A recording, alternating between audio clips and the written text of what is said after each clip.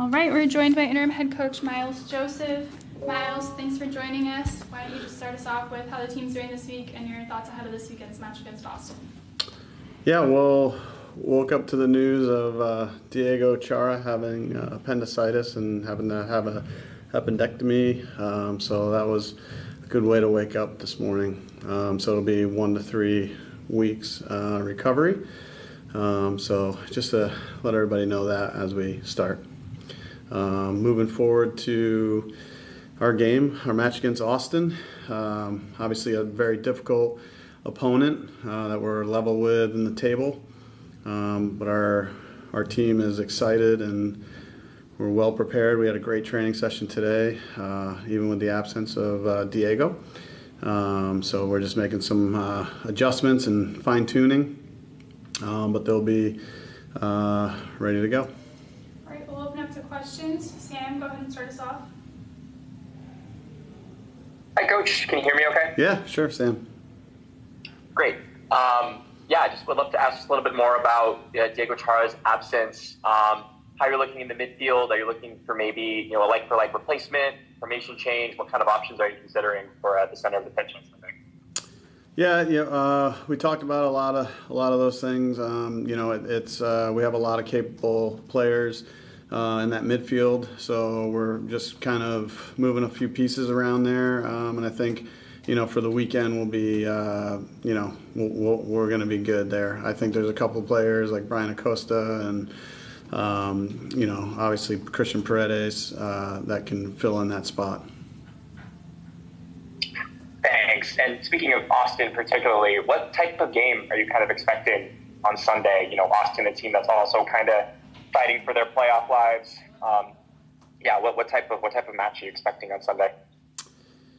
I mean, they're playing at home. They're going to be aggressive. They have a great style of play. They're really well coached. So I expect them to be well prepared and so we're going to have to match that. If not, be able to have our own solutions for what they bring at us because they're a very well coached team. Thanks. And just one last one. Mm-hmm. Speaking from your perspective, you've been for 4 games in the head coaching role, getting to your 5th. Have there been any specific kind of differences or changes that you've kind of seen in the squad over this past month since you kind of took the reins? I mean, I think just a general guys were coming around getting healthy, and that positive energy that comes along with that.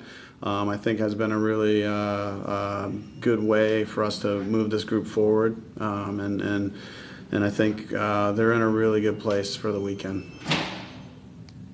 Thanks, Coach. Jeremy, go ahead. Hi, Coach. I'm just wondering about Anthony. He's been here for about a month right now, and he's still settling into the team. Is he due for a minutes increase at any point this weekend? Yeah, he's. I mean, obviously, with new players that come in, there's always an adjustment period. He is, I would say, one of those players that I think is adapting fairly quickly. So, along with that, you should see some minutes being increased for his situation.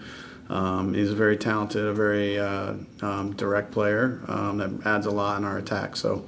We're as excited as you are, I believe, to have him on the field. All right, and just one more question. It seems like the Timbers are very committed to playing positively, like wanting to keep the ball. But going on the road, that's going to be a tough task. Is that still the game plan, to want to try and keep the ball as much as possible?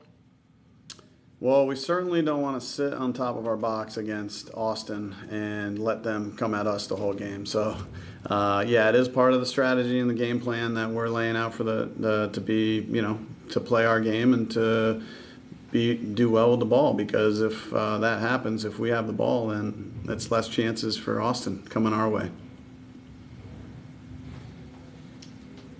Thanks, Coach. Have a good luck this weekend. You're welcome. Thanks, Jeremy. We will wrap it there. Thanks for your time, Coach, and good luck.